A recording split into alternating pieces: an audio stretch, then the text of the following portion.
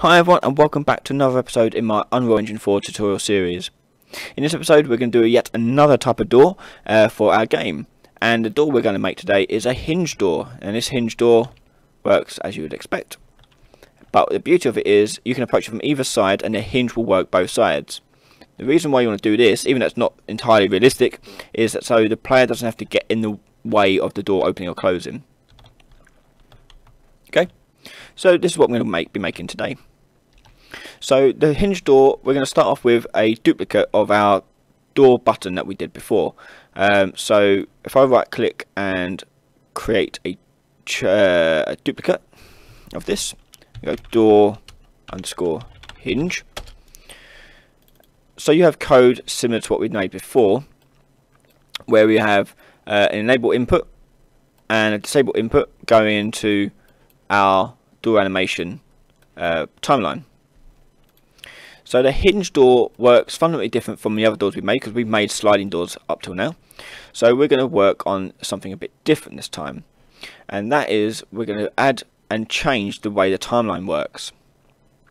So for this I'm going to get rid of the door animation timeline, and I'm going to go to the viewport, and the way this works is I'm not going to create an animation for it. I'm going to use exactly what we've been doing so far, but I'm going to create a hinge for this door mesh, and that is going to be made using a scene component. So if you go to the add components on the left hand side and search for scene, you'll see underneath the utility section, scene component. Now a scene component is just a component which has a transform associated to it, so location, rotation and scale. Okay, that's all it is. And what I'm going to do is I'm going to name it hinge, and I'm going to move it into the location of where I would expect the hinge to be. Okay. Then I'm going to drag my door mesh and attach it to my hinge. So my hinge is there, and my door mesh is here underneath it, meaning it's a child of the hinge. What that means is that anything that happens to the hinge will happen to the door. So for example, if I rotate the hinge, I get the hinge effect on the door, which is what I want to achieve. Everything else we're going to leave exactly the same. Next I'm going to go into my event graph, and we're going to create a new timeline. So go from pressed to add timeline, and this one's going to be called we'll do door swinging, and I'm going to open this up and I'm going to create a float. So click on float here, and I'm going to say door angle, and from here I'm going to shift click a point. So this is nothing new, we've done before. So you shift click to add points to this timeline, and I'm going to set it at 0, 0 to begin with, and then I'm going to shift click again to add a second point with a time of, let's say 1 second, make it nice and quick, and a value of 90. Now I'm going to click these little two buttons here to bring it to view. So this door is going to hinge and swing open at between 0 and 90 over 1 second. I'm going to change the length of it here to 1 second as well, so it doesn't go on for too long. And you may want to, if you highlight all these, right click and choose auto, and you get this nice smoother movement when the door opens and closes. I'm going to click compile, and then I'm going to go back to my event graph. So the timeline, I said I'm not going to go into too much because we did do it in the previous episode. So if you want to check that out, check out in the first doors episode. You can learn about it in much more detail there. So this timeline is going to output now that track as a door angle here. So rather than using the door mesh and setting its rotation location, I want to delete that, drag the hinge out, and I want to set its relative rotation.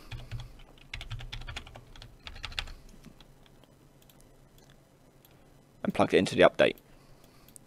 The new rotation, I'm going to right click and split it.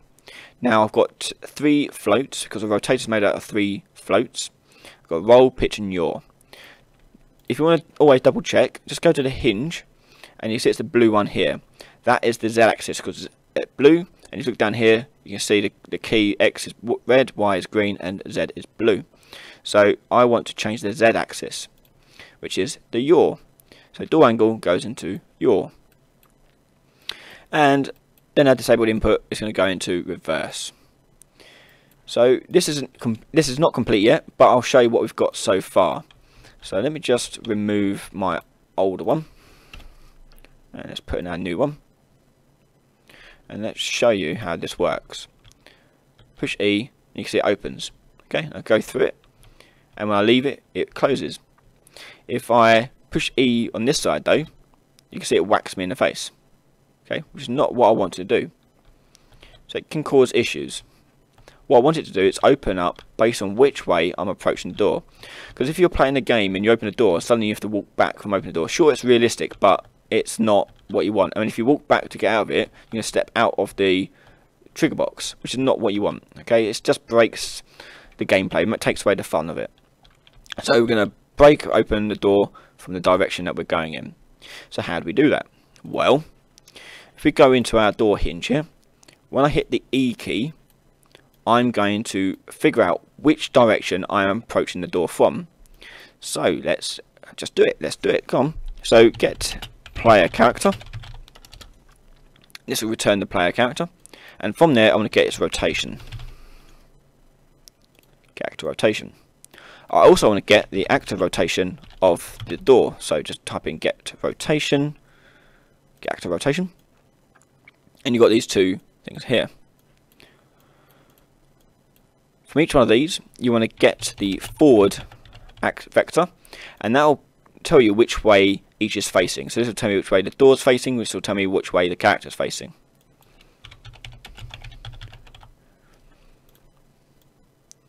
And then you want to do a dot product. So a dot product, if I go type in dot and hook it up like so, this is going to return these two vectors, basically how similar they are. Okay, if they're the same, it will return +1. If they're completely different, they'll be -1. Okay, that's essentially what it's best used for, the dot product. You can do it for other things, but mainly use it for this sort of thing to work out how similar two values are. So this will return +1 or -1 and variations between, based on how similar these two values are. So I want to store this as an integer. Okay, I want to round it up to either -1 or 1. So if we go out of our value here, I go round, and now I've got an integer. So to round to a nearest integer. So this will output at -1, 0, or 1. And the round value I want to store as a variable. So promote to variable, and we want to connect up to just after we push the E key. So when we push the E key, we want to store which way we're coming at the door from. So the way this works is, it'd be better if I actually do a print string as well, so you can see it actually in action, the dot product that is. Let's name the variable. Just to call it direction, and click compile. So when I push the E key, you can see it's 1. Okay, because me and the door are facing the same way, which is north. Okay. If I do it this way, it says no, make -1 because I'm facing south and the door is facing north. Okay, complete opposites. So now how to translate that into the door's movement. So now we've got this set direction as a variable. After we get the door angle from the timeline, we can actually multiply this by that direction. So multiply it by a int, and the integer is that direction value we just got. Like so. Now when doing this, you may have to tweak that a little bit so it opens up correctly that way and opens correctly this way. Now sometimes, depending on how you set this up, your door hinge may do the opposite. It may open towards you instead. If you want to fix that, all we have to do is multiply this value by -1.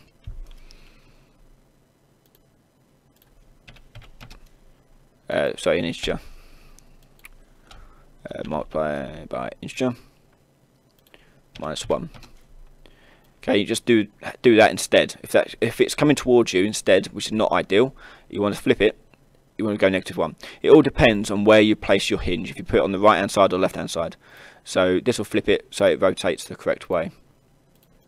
So this one will now open always towards me, like so. Yeah. So mine doesn't need that, so I'm going to give it that -1. Just plug in my direction, like so. And there you go. A hinged door that will always open away from you, which is good if you're running away from enemies and want to blast them in the face. If you like this episode, please leave a comment below and like this video, and please consider subscribing to the channel. And if you want to support me even further, head over to Patreon just like these people have, and support me for as little as $1 a month, and you get access to all these videos nice and early before anyone else, as well as access to my Discord and many other benefits, up to you really. So thank you very much, and hopefully I'll see you next time. Bye bye.